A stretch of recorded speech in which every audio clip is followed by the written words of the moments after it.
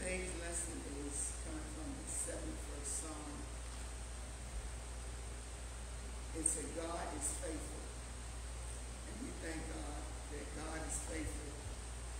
When we're young, when we're old, God is still faithful. And that's what the lesson is all about, talking about. Growing up as a young child. And I hear this song, I love this song by Jonathan Nelson.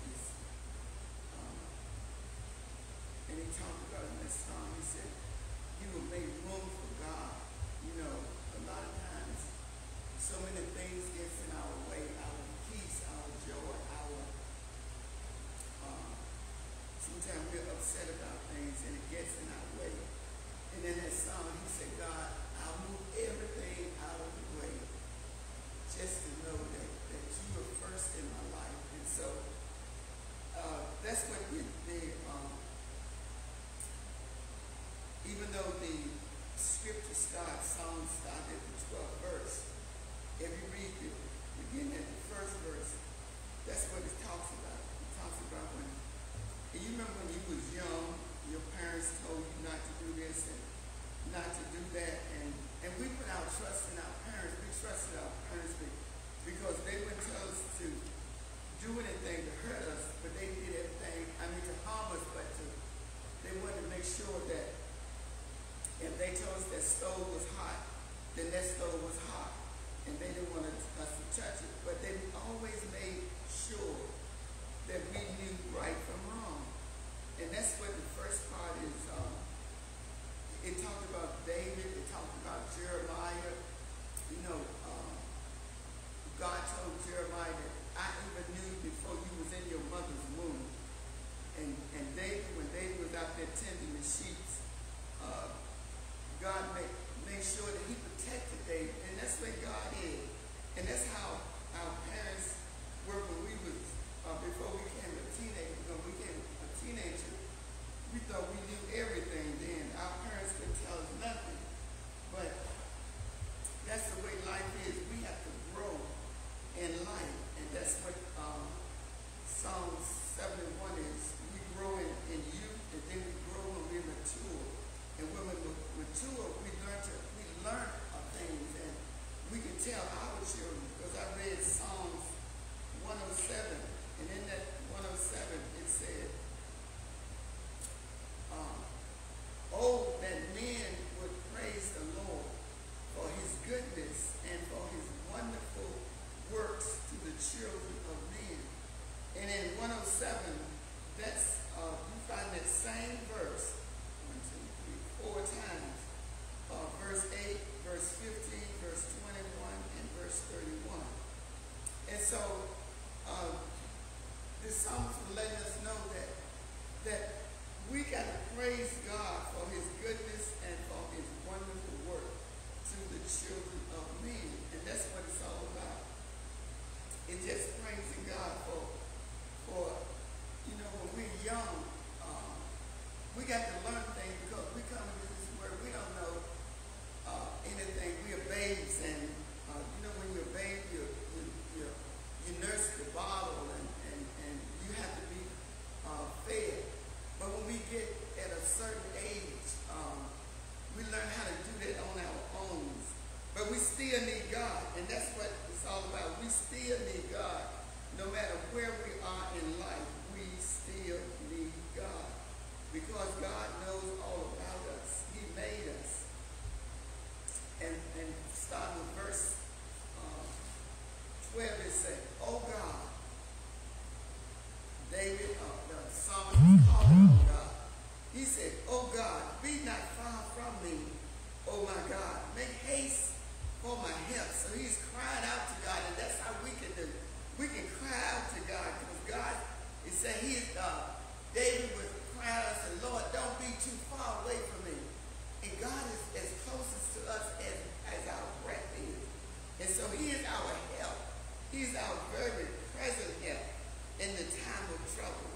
In the 37th Psalm, in the 25th verse says, "I have been young and now am old, yet have I not seen the righteous forsaken, nor his seed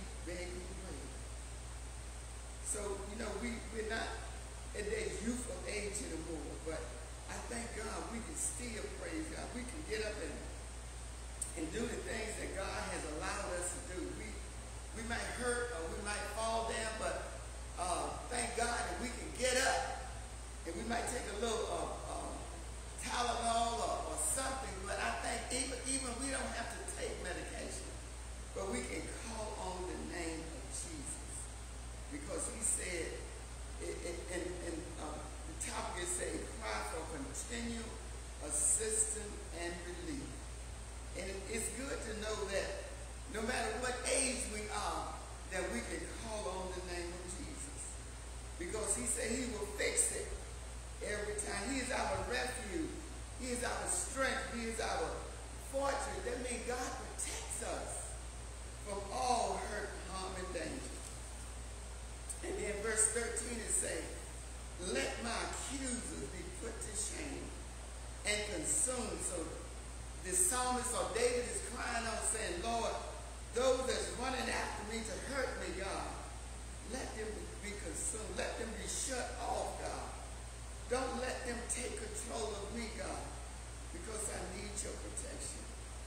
And he said, let those who seek to hurt me be covered with scorn and disgrace.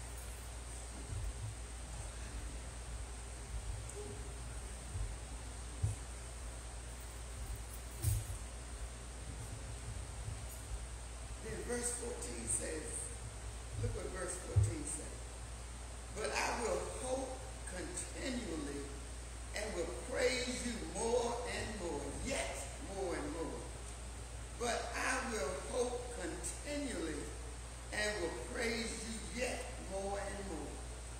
So the psalmist is saying, God, no matter how the enemy is coming after me, God, I know that you are my refuge and you are my strength, you are my fortress. God, I'm going to cry out to you even the more, because I need you, God.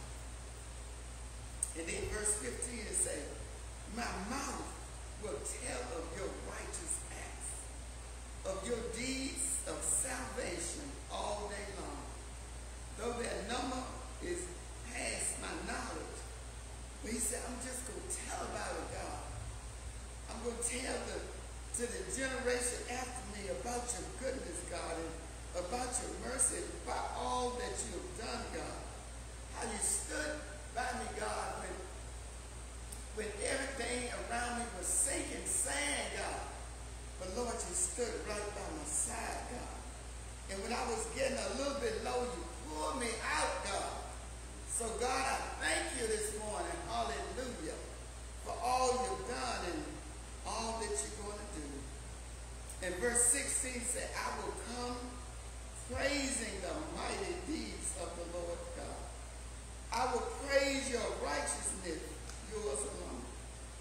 You know, we can, just like Jonathan Nelson say, he's going to move everything out of the way, because he wants to let God know, God, you are first in my life. I don't want to sit and mope and moan about this, and my bank account is that, and my wardrobe is this, but God, I'm going to move all of that out the way, God. And Lord, I want to make room to let you know, God. God, I thank you, because I remember on Tuesday night, Dickens Hill was talking about through, know our season. And sometimes we're going to have a season that's going to be a dry season. It's going to be a pruning season. But we got to know that God said he would never leave us nor forsake us, because we accepted him as our Lord and Savior, Jesus Christ. And he said, when you accept me, I'm there for you, morning, noon, and night. But he said, I never sleep nor slumber. So just make room for me and know that everything is going to be all right.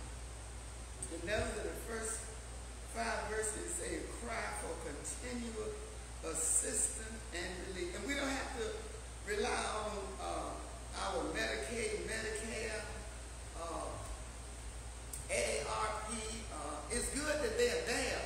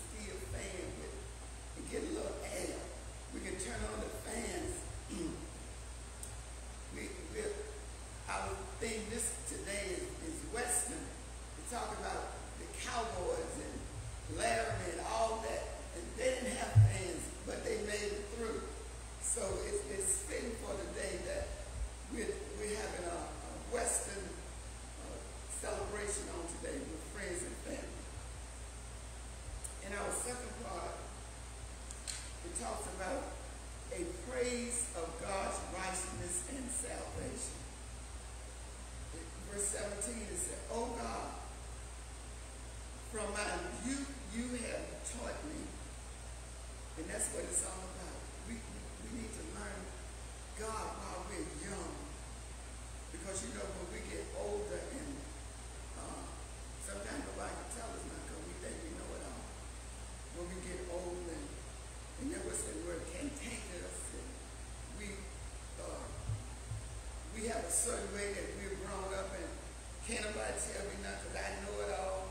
I saw that on TikTok, and TikTok is always right. Facebook is always right. But what did God say? God say, as Johnson, I love that song, make room for him. We got to make sure that we always make room for God. I don't care what we're going through, how it has hurt us, how it has made us joyful, how it has made us this or that, but make sure. Because if God has blessed you with $1,000 and unexpectedly, give God the praise. Don't just take it and say, well, I got it made now. But see, the enemy can come and snatch that $1,000 away from you. But if you give God the praise, God will make sure that you use wisdom in keeping your finances. And it said, "Oh God, from my youth you have taught me, and I will still proclaim your wondrous deeds." So God, I still thank you and praise you for what I learned in my youth. I accepted you as my Lord and Savior. And I didn't understand all that in youth, God, but I thank you when I went out there and I thought I was grown, God, and I was missing something. I found out, God, that I was missing you in my life. So I went back to the church, God, and so I thank you. And so verse 18, it says, that's where we are at, man. "So even to old age and gray hairs, O God, do not forsake me until I proclaim your might to all the generations to come, your power." So it's saying, Father, even in my old age, God, when I got that gray hair, God, and I can die every day, but God, that gray hair is going to always show up, God. And Lord, I thank you that you are showing up in my life, God. And those gray hairs don't mean you're ugly or anything, but it's wisdom. God is saying those gray hairs is wisdom. It's knowing that you went through some things, but you didn't give up. It's okay to have gray hair. It's okay to get older. Thank God for the younger generation. And we don't have to get facelifts and this pull and that pull, because their heart is going to stay the same. So we just got to give God the praise whenever we get a chance to say, Lord, I thank you. I thank you for these gray hairs. Mine's not gray anymore. Mine's white. But it's okay. I'm not going nowhere and get them dyed and say I look better with black hair at 73 years old. When I was young, I used to get it dyed auburn, and I thought I was cute then. But I'm cute even at 73 years old with my white hair. And I just thank God. And that's how we got to feel about ourselves. We got to feel good at whatever age we are. Because God said, I want to tell you to tell the generation to come behind you about my goodness, how I stood by you, how I said I would never leave you nor forsake you. So no matter what age we are, God is there. He keeps on blessing us over and over again, because that's the kind of God he is. And the last part is said, a pledge to praise and thanksgiving. We can praise God and we can say, thank you, God, in the name of Jesus. But it's a good song. I remember when I became a missionary at my old church in Maryland. When we would go out and see the sick, give them communion and praise for them. This is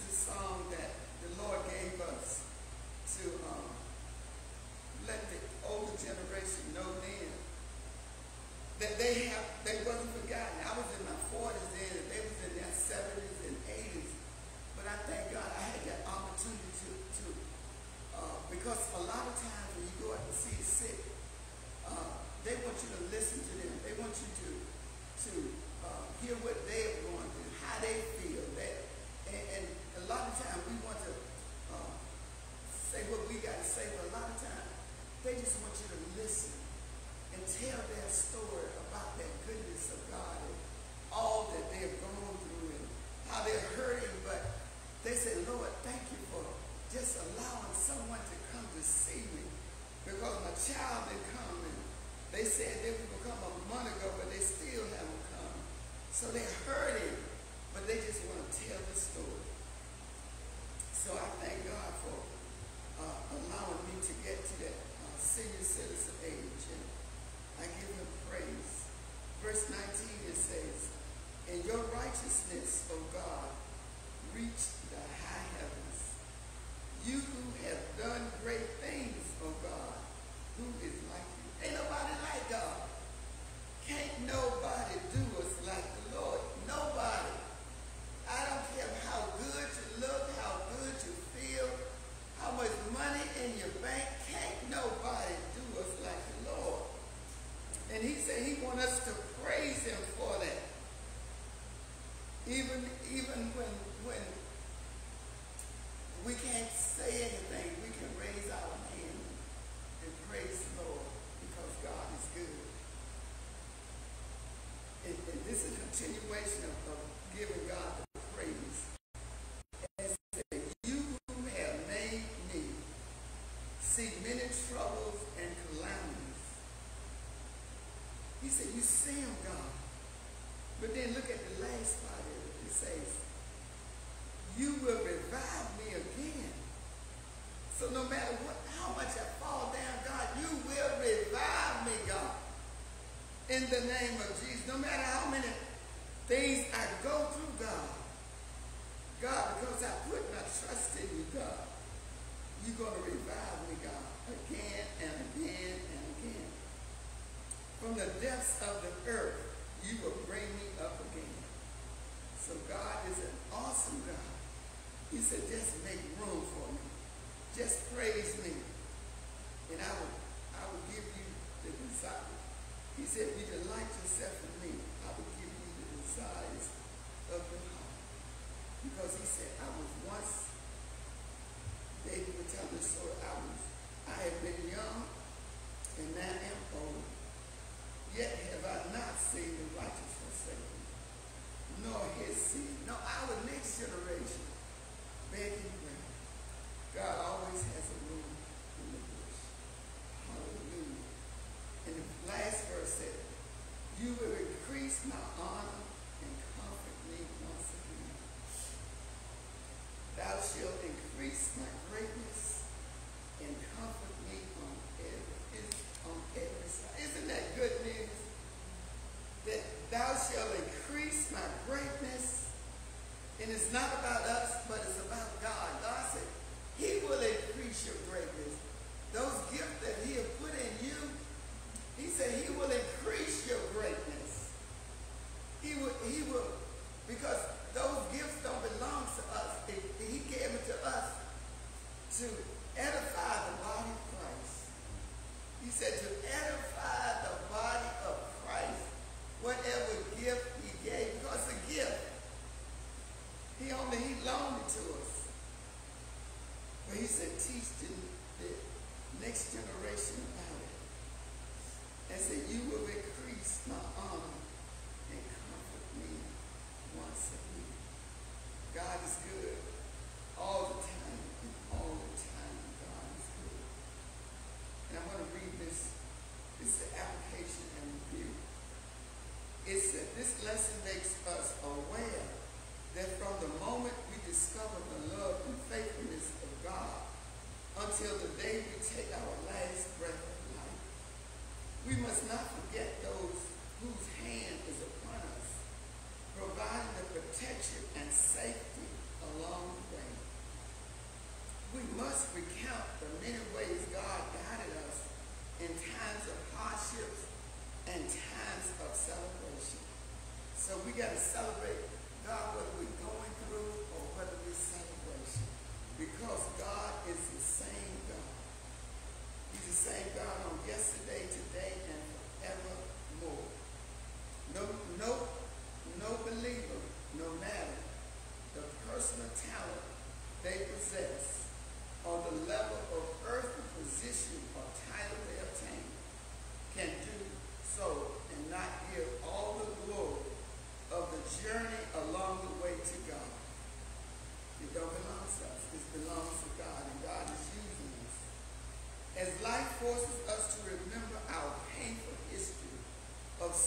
troubles and suffering, we also temper them with the wonderful memory of how God brought us through those times.